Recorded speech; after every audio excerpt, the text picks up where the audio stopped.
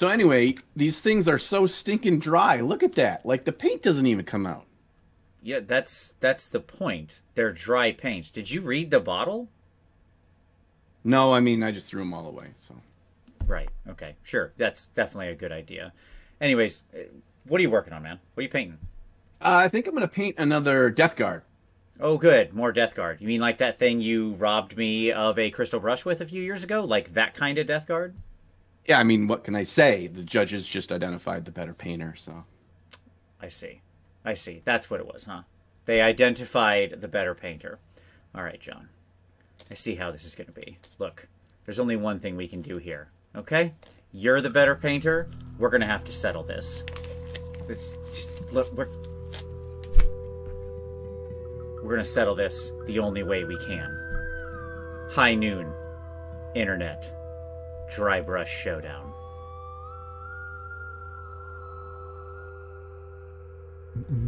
The strict technomancer that is Vinci V. Let us get into the technique and learn it Vinci V style. Hello everybody, and welcome to another hobby cheating video, and as you saw, this one's going to be a little different. So, NinJon and I decided to do a little challenge with each other to see who could paint a better miniature just using dry brushes. Now, dry brushes and dry brushing are oft maligned as being something only for newbies, or something that display painters or high-end painters, or I don't know, pro painters, or whatever stupid term you want to use, look down on. And I've always thought that's silly. Dry brushing is incredibly versatile, as we're going to see in this video. So as I paint this Emperor's Champion, what I really want to show you is that this humble tool, the dry brush, comes in many different forms and can be used in many different ways. So, let's get into it. Alright, so let's start out and actually talk about dry brushes. They come in lots of different sizes. Some are more flat, like these. This is sort of the classic dry brush you often get from game companies. Some have angles, things like that. But they generally present a more flat face. This is kind of the first dry brush most people have. The other types of dry brushes are round. They have like large rounded tips.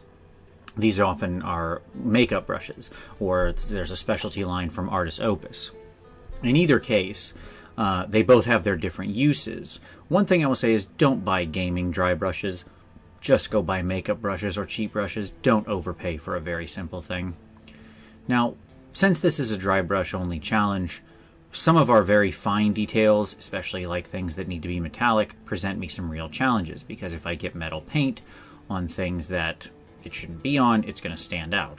So I'm actually just painting all the little steel stuff with metal first. I'm also trying to work from the inside out, just hitting those tiny details, and if I spill over like I did there with the red, I don't care. I'm not going to talk about paints, those will scroll up in the top. What I want to talk about here is techniques. So here with the dry brush, you notice I've worked almost all of my paint off. I really wiped this on the paper towel. And you'll notice that I'm just really grinding the paint in, and that's the first thing I'll say. When you're dry brushing, one of the things you can do is simply really get a lot less paint. One of the things I usually see people go wrong with, especially people who are new in painting when they're dry brushing, is they keep way too much paint on the brush. It's fine if you're doing some base coating type work like I'm doing here, just to set the color for this cloak to brown, because I want to make it lighter, and so I need to work it up. So here it's fine to have a little bit more paint on the brush, but often when you're trying to dry brush for fine detail or only hit edges, you want to work a lot of paint off of that brush. You'll see me use a combination of both flat and round dry brushes, and we'll talk about why. Here with the flats, whenever I'm trying to do something that's a little more detailed, that I want to catch just on the very edges or use in a more controlled fashion, I'm using a flat dry brush, because I can turn that sideways and use the flat edge of it to my advantage, effectively using it almost like a scraping tool to just scrape paint along the few raised surfaces that I want. When I'm trying to do larger areas, you'll usually see me go to the rounded brushes, because there I have a lot more even application. In both cases, I'm always wiping so much more of the paint off than you think. Wipe until you think there's no paint left, and then test on something like the back of your hand. The natural ridges in your hand, if you make a fist, are the perfect place to test a dry brush for how much paint is going to come off, and usually you'll be surprised. You'll see how I'm using a dry brush much in the same way we would use layers here. One of the cool things about dry brushing is that it can actually make blending really super easy, because if you just work up colors, you'll naturally get some pretty organic blends each time I had less and less paint on the brush, and each time I was using a brighter and brighter color. Now you can also use dry brushes just to stipple or to edge highlight. So you see here what I'm doing is a mix of both. I drug very little paint across that leather, hitting just the edges, and then stippled in the middle to create a random pattern of wear. Dry brushes don't have to simply move back and forth. You can also stab and dab, like you see me often doing in this paint job. Stabbing and dabbing is a perfectly fine use of a dry brush. In fact, the natural texture it provides can be very powerful. You can use that to create things like some natural texture in metal or on things like armor. You'll see people like Richard Gray actually use this quite a bit, where he uses larger dry brushes to set down a base texture, and then will sometimes layer paint or glaze over the top to somewhat soften it. You still have the impression that it's not a perfect, smooth surface. And those little micro inconsistencies create visual confusion that makes the blend look smoother than it is. When the paint is applied completely solidly on a layer, it's very easy to notice a break between one layer and the other.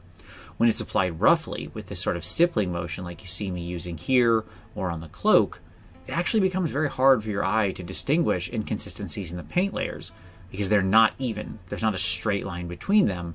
There's a host of visual confusion that's tricking your eye into thinking it's much more smooth than it is. You'll notice that I go back and forth between the stabbing and the swiping. And that's really what dry brushing is, stabbing and swiping. And as I work smaller and smaller areas to build up my highlights, you'll see how I never did a glaze or anything like that. Of course, this is dry brushing only. And yet, even with whites, I was able to build it up to a nice bright color and have it look rather smooth in its effect where I want it to. Now, a couple times I did get a little too much white where I didn't want it onto my red symbol, so I just went back and repaired that real quick, again with almost no paint on the brush. Now we're going to start hitting the actual armor itself, and there is no easier way to paint black armor than with some dry brushing. By simply going over it with this light gray color, I'm able to very easily pick out all of the edges and effectively edge highlight this guy in seconds. Now, note I'm using soft makeup brushes, and as I mentioned earlier, those are really the key. Soft makeup brushes mean that you only deposit a very small amount of paint. You can work it repeatedly without getting any paint anywhere you don't want it. I want to jump in here in the middle and just say, as you're watching this, you're probably thinking, it seems like you're going to a lot of effort in some steps when it would be easier to just use a different technique. And that's exactly right. Because of the nature of this challenge, we had to stick to only dry brushes and dry brushing, and that does create some fun limitations. The point of dry brushing isn't to be used all the time like we're doing here. This is just a bit of fun. Dry brushing is a tool in your toolbox. It's a hammer. It's a very valuable tool, but that doesn't mean you get it out every single time. If you've got a screw, you go get a screwdriver. So don't try to emulate everything you see here. I'm probably working harder just for the purposes of this challenge, but I hope you see all the different ways that this application, that this brush, that this technique can be used, and maybe integrate some of that into your own painting. Let's get back to the action.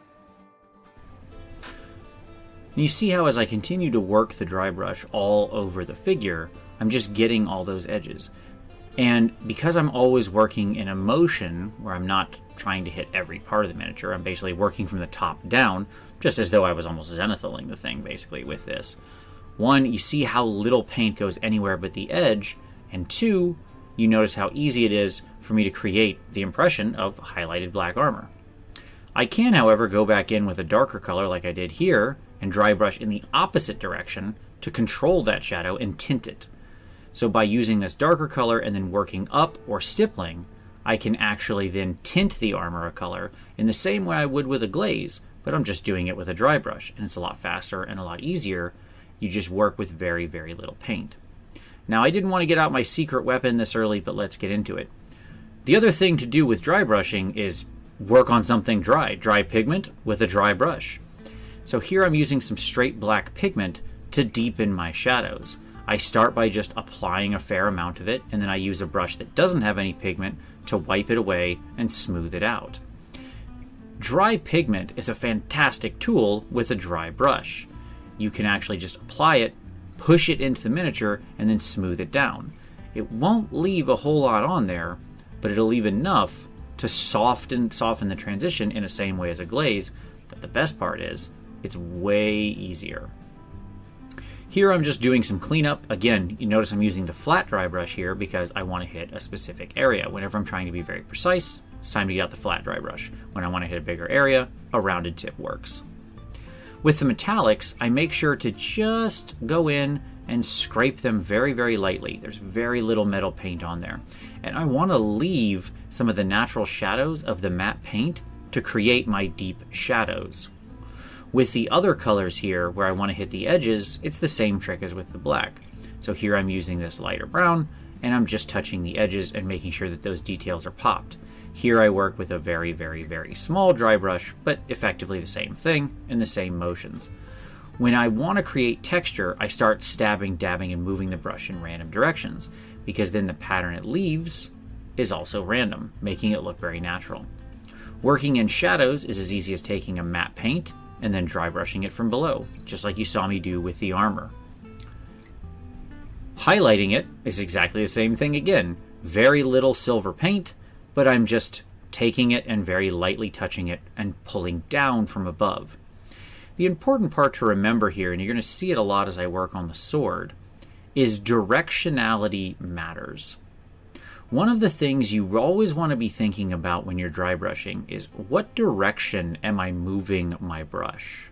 How is that angle, and then whether I have a flat or a rounded brush, going to interact with the surface?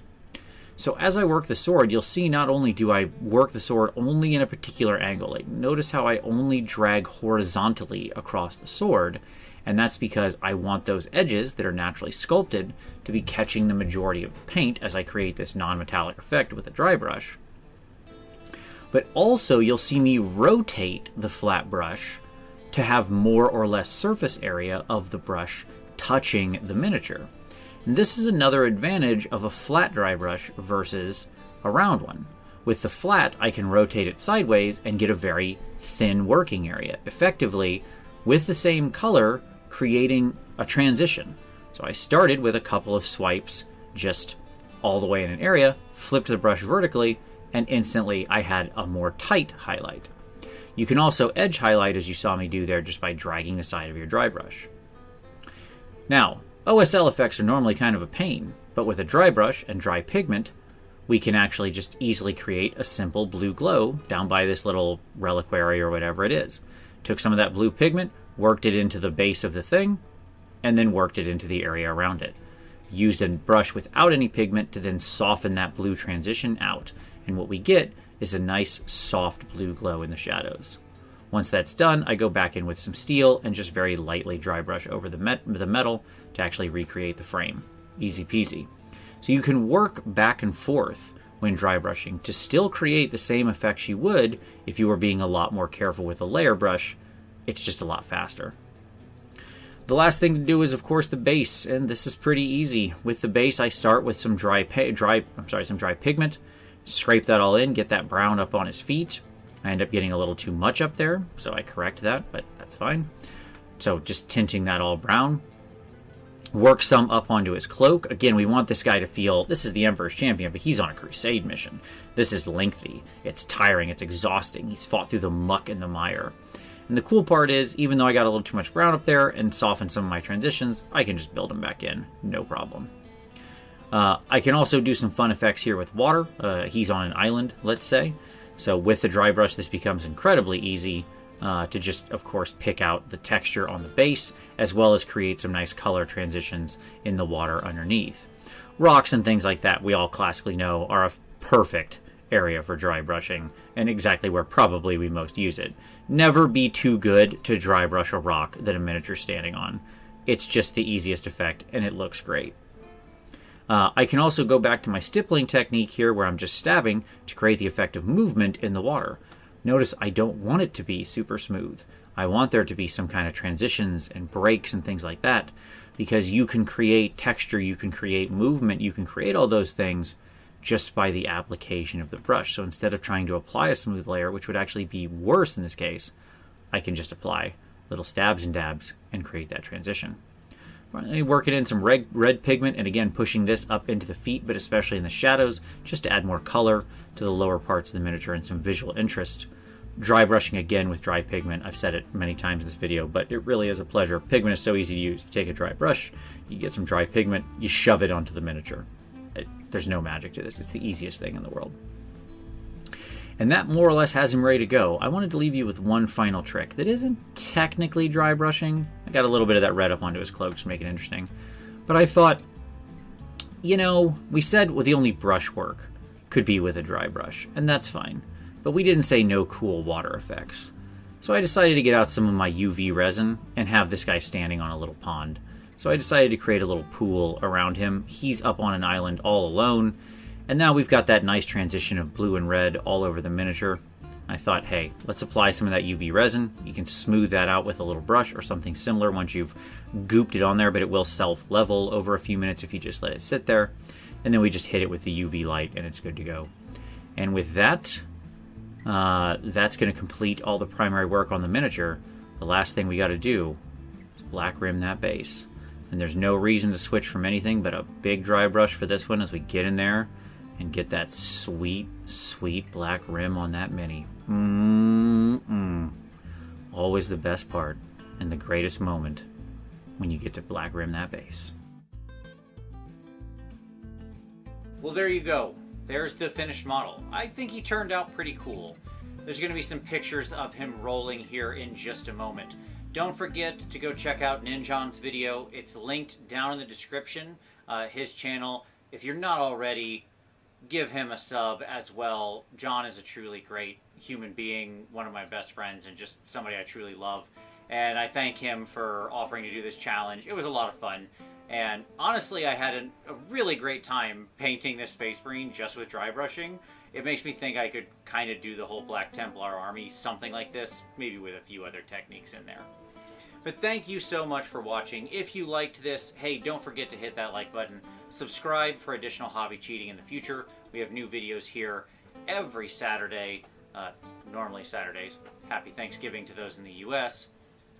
And as always, if you've got any questions, drop those down in the comments. But as always, thank you so much for watching this one. We'll see you next time.